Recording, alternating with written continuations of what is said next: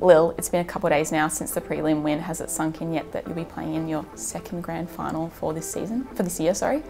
Yeah, it's so exciting. I think it has settled in. I think it took a little bit post-game. I feel like we're all a bit almost shell-shocked a little bit, and yeah, to think that it's only sort of 7 months since we played in our last grand final, and here we are, gearing up to go again. It's just so exciting, and I'm pumped myself, but just really proud of the group and what we've been able to achieve over a short period of time. And yeah, we've just built something really special. So this weekend, yeah, we're just raring to go and hoping it to make it the ultimate success.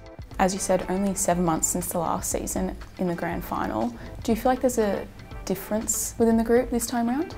Yeah, I think plenty of differences. There's some different personnel, and yeah, just the vibe and the feel is different. I think we learnt a lot from that loss, and whilst we didn't want to lose, it was a loss that I guess we had to endure, and for the better, because we've come back stronger. We've improved our game, we've improved our connection as a group, and brought in some fresh faces in the coaching panel and the program as a whole. So I think we're a better outfit, and we're an outfit that are definitely going to be challenging to hold the Premiership Cup come Sunday afternoon. Let's talk about Springfield Sunday.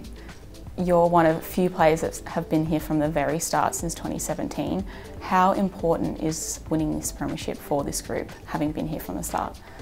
Oh, it would mean so much to so many people, and for me personally, it would mean a lot for me being here from the start with I think there's 6 of us.